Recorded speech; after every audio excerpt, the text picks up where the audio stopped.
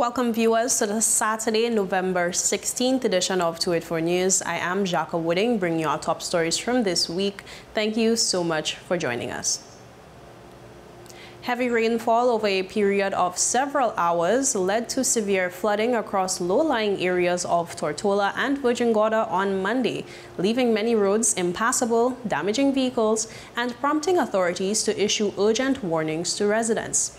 The Department of Disaster Management estimated about 5 inches of rain fell that day, over 3 of which fell during a period of just 4 hours in the wee hours of the morning. 284 Media caught up with legislators following the flooding, including at-large Representative Honorable Lorna Smith, OBE, who provided a summary of the damage based on her assessment.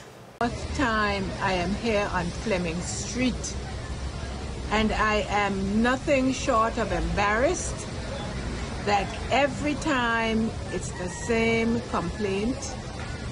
The fact that flood drains are not cleared sufficiently. I appreciate that this is an area that is below, it's a low-lying area below Joe's Hill, and that whole area, and the water just comes down. But I am not sure that the drains are properly cleared. I am not sure that people are given, but they're given the notice, because we all see the notice of flooding. We knew since Saturday. But I am nothing short of embarrassed that nothing can be done to help these business people. And the sad part is that the insurance companies, I am told, are now saying that this is a low-lying flooding area, and so they are reluctant to support them with insurance. So we have to find some way to support these people as members of the House of Assembly. Meanwhile, Honorable Melvin M. Turnbull, 2nd District Representative, when contacted, stated that he was off island and was scheduled to return that afternoon. However, he left this comment based on his evaluation from photos and videos from his district. I've received pictures and videos throughout the district from Just Van Dyke, Tortola, Windy Hill, Kinganembe, Bruce Bay, where there have been a number of walls that have fallen down, a number of hillsides that have eroded, a number of guts that are caused flooded in schools. Ivan Dawson School is flooded out, and some other areas, people's homes are being affected. Schooners continues to face their challenges because the roadways are not paved, and it is causing additional costs to keep grading up a road when the rain just erodes the works that are done. So the people on Just Van Dyke, there's a couple areas that the roadways are blocked, that we have to wait to get it assessed and then get the machinery to clean it out, as well as down in Mount Healthy and going over to the Windy Hill where that wall has collapsed. Minister for Communications and Works, Honorable Kai Reimer, also on the ground, spoke on the damage assessed at the time. Well, it's cleaned up now. We have the people fire out who will be washing down the street after doing some cleanup and moving some of the mud that you will see that is happening right now. Another unfortunate situation, and we sympathize with the business owners in the area. We've had quite a lot of rain in the last few hours, and this is a result of it. And I can't say that some blame wouldn't be taken on the guts not being properly cleared, but we've been having quite a lot of rain in the last few weeks, and this is the result of it here today. Premier and Minister of Finance, Dr. the Honorable Natalia Wheatley, presented the BVI's 2025 budget in the House of Assembly on Monday, unveiling a projected revenue collection of over $407 million for the upcoming fiscal year. Premier Wheatley detailed the sources of the revenue, with the majority estimated to be over $379 million coming from taxes. Of this amount, $379,889,678 will be received from taxes, including payroll taxes, property tax, taxes on goods and services, taxes on international trade. $25,510,245 will be collected in other revenues, including property income, sales of goods and services and other fees, and $2,532,000 from grants. According to Premier Wheatley, the budget represents a nearly $100 million increase in revenue compared to 2015, reflecting resilience and growth in the BVI's economy despite natural disasters, global pandemics, and political challenges.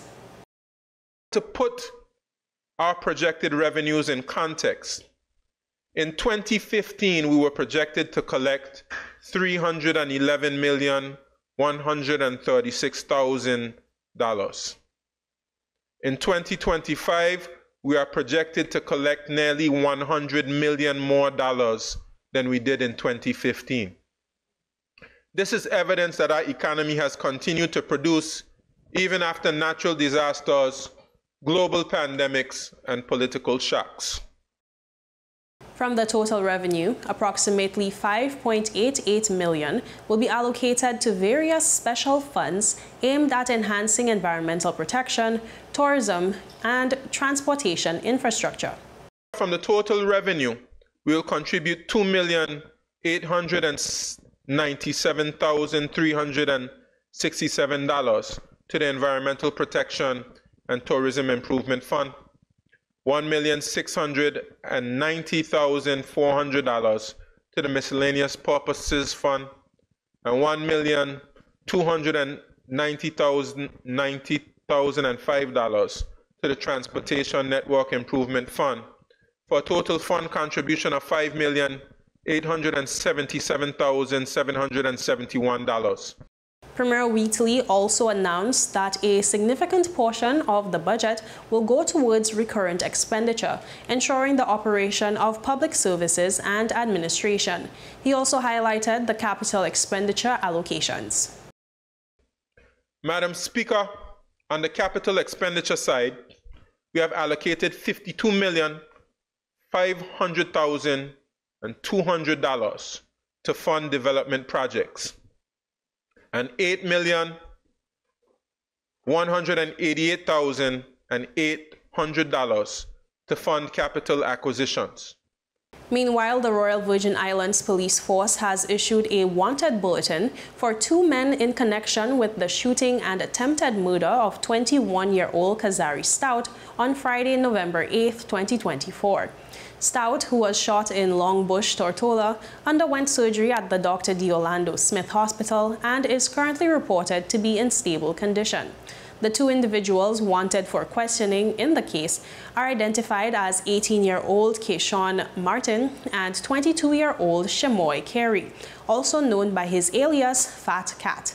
Both men are considered armed and dangerous, and the Royal Virgin Islands Police Force has advised the public not to approach them if seen.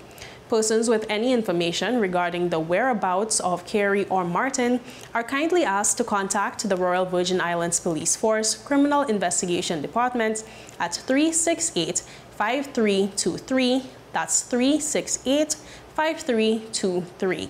A subsequent media release from the Royal Virgin Islands Police Force also warned about a new, dangerous gang known as the Money Boys, now wreaking havoc across Tortola, composed of approximately 25 young men aged 17 to 25. And viewers, of that, we take a quick word from our sponsors. Stay with us, we'll be right back. Attention Anegada residents! Attention Anegada residents! CCT is coming to you! That's right! CCT will be visiting Anegada every 3rd Wednesday of the month. Need to pay your bill? Sign up for a new service? Or have a customer service concern? CCT has got you covered! No need to leave the island. CCT is here to make staying connected easier than ever. Mark your calendars for every 3rd Wednesday starting October 16th and visit us for all your CCT service needs. For more information, call us at 444-4444 or follow us on any of our social media pages. See you soon, Anegada! At Partners for Kids, your child's health and happiness are at the heart of everything we do. We've been the trusted medical home for children and adolescents up to 18 years old. And now, we are excited to welcome a new member to our family of healthcare professionals. Introducing Dr. Aisha Maxwell, our new family practitioner. Dr. Maxwell brings a wealth of experience and deep passion for pediatric and adult care, ready to join our team in providing first-rate health services to your family. At Partners for Kids, we believe in a collaborative approach to healthcare, with partners in physical therapy, occupational therapy, and clinical psychology. Partners for Kids, where caring is just the beginning. Visit us at Road Reef Plaza, Tortola, open Monday to Friday, 8 a.m. to 5 p.m. Call us at 284-444-5437 or reach out at info@partnersforkids.com to learn more.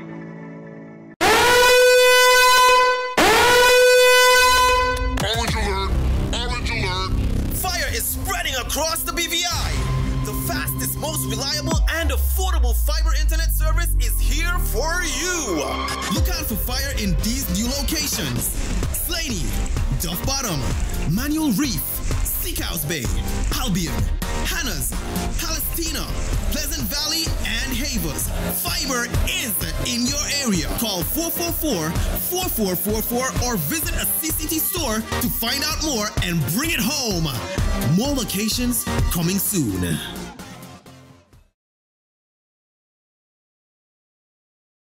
Welcome back, and thank you so much for staying with us. During our extensive coverage of the recently concluded BVI LitFest, I had the opportunity to speak with Joel Zan Fevic, a dynamic artist from Trinidad and Tobago, who was featured as a presenter at this year's event. Here's a look at that discussion. Hey to it for, it is Jacka Wooding coming to you from Brandywine Bay Estate Restaurant, where I have the absolute pleasure to be seated here with Zan on the heels, may I say, of your extraordinary seminar earlier today.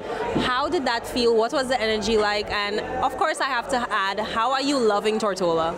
I've always loved Tortola. I told all my friends about here. Many years ago, I came here with Masha Montano and the AG family, and we had an amazing time together. I'm coming back here to the writing festival, and it was an amazing experience today to talk about songwriting and how it connects to the Caribbean and the diaspora of entertainment. All right. Now, just before we started recording, we did speak a bit about the importance of literacy in even music. How has that message resonated with you? The BVI Live Festival, it resonated in my heart, and it will echo for eternity. And it is because it is a platform for writers like myself, creatives on the whole. It is the exposure of introverts. I believe that the rest of the Caribbean should be heavily involved in this, and let us make this something that we all celebrate. All right. Now, not only did you spend the LitFest in the BVI, but you also spent your birthday. We got to sing happy birthday to you, you know? Everyone sang happy birthday to me at the festival. The welcome party was amazing. The food was amazing. The host of the house, she is amazing, and her husband. I will remember this for a very long time. And to be honest, I told my manager that I have never flown for my birthday. I've been touring for like the past 15 years of my life, and I've never flown on my birthday. So I was on a plane, you know, on the way here, and I just expanded my arms to the opportunity of the future, and it was an amazing experience. All right. Now, clearly you're loving your time here. We have to ask for the public to know, you know, has the BVI been inspiring to you? Can we maybe expect the BVI to influence a future track? You clearly love it here. Oh, we just had a conversation. I just told you I want to come to the BVI. I have amazing looking women, and the environment is so romantic. I would like to shoot some of my music videos across here. So I'm expanding this. You all, let's get together on Zan Music TT and make this happen, because this Carnival 2025 that is approaching, I intend to do a lot of work representing for the A-Team band. My name is Zan. Thanks for having me. And thank you so much for staying with us for this quick interview. We're going to continue to bring you more from the BVI Lit Fest. Of course, 284 Media is your place to stay for great content. Meanwhile, Jermaine Henry of Alpha Fitness VI has made history for the British Virgin Islands, earning his professional bodybuilding card after an impressive performance at the 2024 NPC Worldwide Caribbean Grand Prix in the Bahamas. That was the pro qualifier segment held on Sunday. More in this report. Competing in the super heavyweight category, Jermaine Henry bested his competition to win the title, then went on to secure the overall Mr. Caribbean Grand Prix crown, earning him his coveted International Fitness and Bodybuilding Federation professional card. Henry's remarkable win, which he achieved against the champions of other weight categories, solidified his status as one of the top bodybuilders in the Caribbean. Speaking to 284 Media, Henry described this achievement as the culmination of a goal he had pursued since 2016, comparing the prestigious pro card to an NBA draft, marking his entry into the elite ranks of bodybuilding. It takes you to the next level. This is where, like, you get drafted for the NBA or the NFL, you know, you get drafted because Olympia is the Super Bowl of bodybuilding. Right. And you have to be a professional bodybuilder to get there. Yes. So you might see that physique I had and you were like, oh, you know, I thought you were a pro already. No, that was just that you will be surprised that was just an amateur physique. Because you have to win that amateur show. Yeah. To become that professional, and there's so much people gunning for it. So a pro card is basically like you get drafted for the NBA. With his new IFBB Pro card, Henry's next objective is even more ambitious: the Mr. Olympia competition, the pinnacle event in the bodybuilding world. However, he acknowledged that the road to Olympia will require him to compete in numerous pro events to establish his credentials and refine his form. My plan is to get to, like we just said that in the voice note, where the Olympia is the Super Bowl, the Olympia is the Olympics of bodybuilding. That's where we're heading. That's where we're heading. But in the meantime, we have to go to other shows. You have to go to other pro shows and win them. So you have to win one so you can get qualified for the Olympia. So we have to work, because people, listen to me, every year people are fighting in those pro shows because everybody wants to step on that Olympia stage. Everybody want to get to the top. Everybody wants to get up there. So yes, it's not okay, I'm just going to just mope around and, you know, slack off on my training or anything like. There's no slacking off on anything right now. It's just hard, hammering work, you know, all emotions aside, and do what we have to do. Henry expressed gratitude to his wife Shakima Baptiste Henry for her unwavering support and motivation throughout his journey. According to Henry, she has been his constant encourager, driving him to continue pushing towards his goals even when the journey was difficult. And I have this amazing woman behind me, well, beside me. Not behind me, beside me. She's in the background, yes. But she's beside me. I have this amazing woman who, listen to me, everything people see on the front, trust me, that engine in the hood, which is her, is running over time to make this beauty of a shell showcase itself all over. Trust me, she's working. So I have no doubt that I'm going to go very far with this amazing woman. Because I believe in you. Beside me, pushing me. But this milestone for Henry not only raises the bar for fitness in the BVI, but also puts the territory on the international bodybuilding map. Reporting for 284 News, I am Kamal Haynes. And viewers, with that, we take a quick break to hear from our sponsors, but stay with us because there is more when we return. Orange alert! Orange alert! Fire is spreading across the BVI. The fastest, most reliable, and affordable fiber internet service is here for you. Look out for Fire in these new locations: Slaney, Duff Bottom, Manual Reef, Seacoast Bay, Albion, Hannah's, Palestina, Pleasant Valley, and Havers. Fiber is in your area. Call 444-4444 or visit a CCT store to find out more and bring it home. More locations coming soon.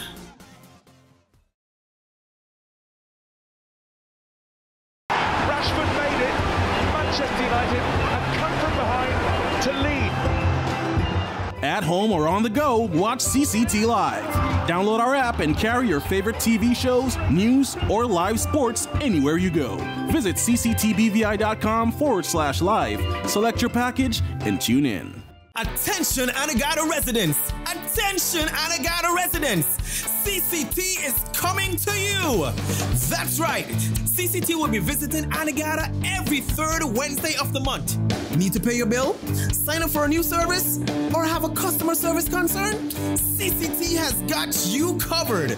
No need to leave the island. CCT is here to make staying connected easier than ever.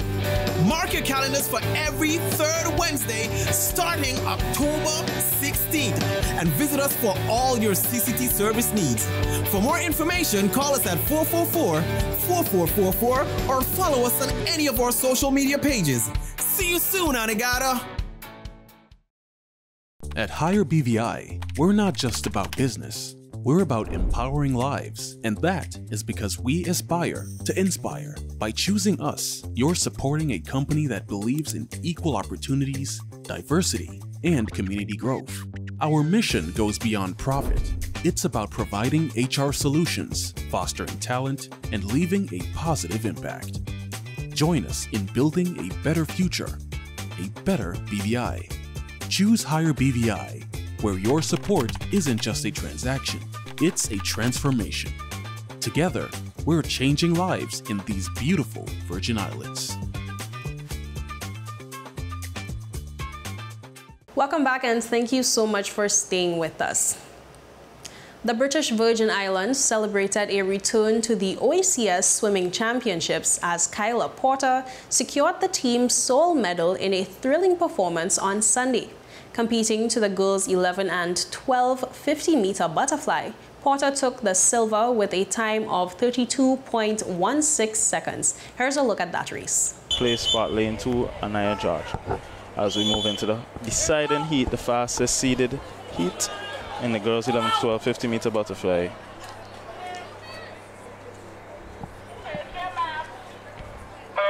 In lane number 1, we have Amara Reese of St. Lucia. In lane number 2, Belle Adams from St. Vincent and Grenadines. In lane 3, Kyla Potter of BVI. In lane number 4, Kezia Joseph of Antigua and Barbuda. Lane 5 has Anya DeGaines of Antigua and Barbuda. And lane 6, St. Lucia's Zena Brathwaite. Belle Adams here in lane 2 with a slight lead. Lane number 3 is very close. Lane number 5, Anya DeGaines is also closing well. It's going to be a close one to Looks call. like it's Anya. Anya takes it 32.11. In a time of 32.11. Followed by BVI's Kyla. And then Belle in that third place spot. The championships held in St. Vincent and the Grenadines were the BVI's first appearance since 2016. The team comprised 6 young athletes, each showing remarkable promise in their debut performances. The championships were won by Antigua and Barbuda for the 3rd consecutive year with 1,419 points, while Grenada placed 2nd overall and St. Vincent and the Grenadines took 3rd place. Also in the world of sports, Virgin Gorda United continued their flawless start to the 2024-2025 BVI Football Association National Football League season, storming to a 5-0 victory over rival Sugar Boys FC last Sunday at the Virgin Gorda Recreation Ground. More in this report. Virgin Gorda United's offense was relentless, securing all 5 goals in a stunning first half display. Jaden Quashie led the charge with goals in the 12th and 25th minutes, while teammates Jaden Abrams, Ikaija Williams, and Kijon Nemble added to the tally, scoring in the 30th, 39th, and in the 2nd minute of stoppage time. The dominant win puts VG United at 4 wins from 4 games. In other matches, Old Madrid pulled off a thrilling comeback against Avengers in the first Sunday game. Despite being down 1-2, Old Madrid surged ahead to a 3-2 victory with late goals from Richard Welcome in the 72nd and 87th minutes. Ramon Young opened the scoring for Old Madrid before Jesus Tavar netted twice for Avengers, briefly giving them the lead in the 70th minute. Meanwhile, over on Tortola at the Greenland Football Stadium, Lionheart FC managed a dramatic 2-2 draw with Islanders FC thanks to Tyrone Buddha's stoppage time goal. Buddha initially opened the scoring in the 56th minute, but Islanders quickly responded with an equalizer from Roger Knoll 3 minutes later. Antonio Rodney's penalty in the 90th minute seemed to secure the win for Islanders, but Buddha struck again in the final moments, leveling the game and securing a hard-fought point for Lionheart. Here's a look at those highlights. 24 as number 10, Buddha, take a shot. We know what he capable of. Oh my goodness, it's in the back of the net. It's a goal. The wall help him. And the Islanders, as Paddy were heading to his left, trying to get around Makanaki. They can't do so. Ball been pushed back. See what is there in attendance. At the end of it, and going back to Shama, number 19, for the Islanders. Islanders pushed out, finds Junior Harris. Sheldon going around his player. Get it across. Who is there? It's a goal! And a nice ball here from Sheldon. Milk with ball in hand, sending a long one down, trying to find shot. So Monterey down. Dublin is there once more. Oh my goodness, this one going to be problems. Trouble. Pull him down inside the box, this Dublin. And it's going to be a penalty, says Joy. Knocked it inside the back of the net, and it's a goal. So Islanders goes up 2-1. Field and send a long ball up once more. Striker. Hold it up. This one could be trouble. Makanaki is there. Problems for. Oh my goodness. It's in the back of the net. It's a goal. In the second game of the Tortola doubleheader, Williams cruised past Rebels with a decisive 6-2 victory. Goals came from Abner Guevara, Leo Fort, Hugo Liziario, Alexander Edwards, Alejandro Sanchez, and Marcus Robinson. Rebels managed 2 goals through Irvin Lockhart and Sheldon Tony, but couldn't keep up with Williams' potent offense. Turning down, number 6, still going down. Have one man to be turned and looked up. Get inside to number 7. Number 7 between 2 players. Push the cross. Find number 6. Number 6. Oh my goodness. Good defensive play here. Shot comes in. It's in the back of the net. It's a goal. The keeper just watched this one go by. Ball back in the net. Couldn't move. The cross to the defender on the right. Looked up. Realized 2 men in convert. Pushed inside. Find number 6. Number 6 tapped it out nicely. Find his player nicely as Wallows building up once more to Hugo. Hugo tapped it out. Find Marcus. Marcus down the flank once more. This is a big problem. Trouble. Keeper comes off. He sends it inside. Goal! Wallows building up nicely. The cross once more. Nice ball inside. Power out there by the keeper. Not too far. Hugo is the end of it. Tucked it back inside. It's in the back of the net once more. It's a goal. As we are getting deep inside this first half. Ball comes across. Let's see who is on the end of it. Shot comes in. It's in the back of the net. It's a goal. Good shot there. Oh my goodness, the Rebel is on the scoring sheet.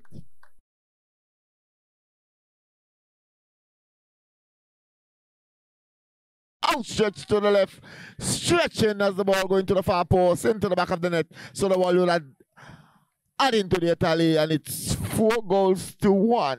Inside, let's see. Defender. Not too far. Oh my goodness, it's in the back of the net. Watch out.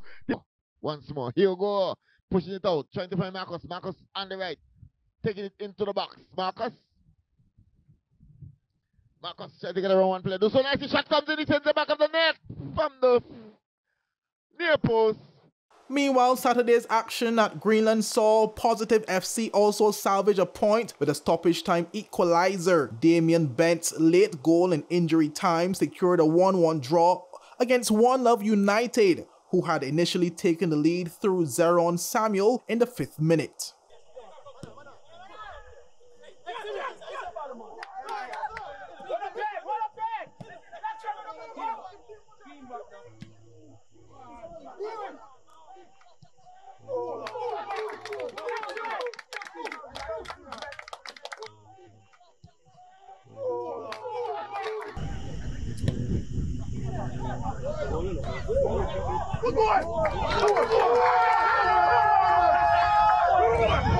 But as the league heats up, VG United remains the team to beat, with impressive performances across the board, showcasing the high stakes and fierce competition in the BVI football season. Reporting for 284 News, I am Kamal Haynes. Games continue this weekend with action both at the Virgin Gorda Recreational Ground and the Greenland Football Stadium on Saturday and Sunday. Live coverage will be available on CCT Live Channel 284 of the games between Lionheart FC and Rebels FC on Saturday at 7 p.m. and Sunday from 6 p.m. with Islanders versus VG United at 8:15 p.m. with Old Madrid, I should say, against One Love United. And viewers, that's it for today's news roundup. Be sure to follow us for daily news updates at 284media.com. Join our WhatsApp channel, for which there should be a QR code on your screen. Like us on Facebook at 284media and 284BVI on Instagram, Threads, and X, formerly Twitter. I'm Jaka Wooding, and I'm hoping you have a safe and enjoyable weekend. Goodbye.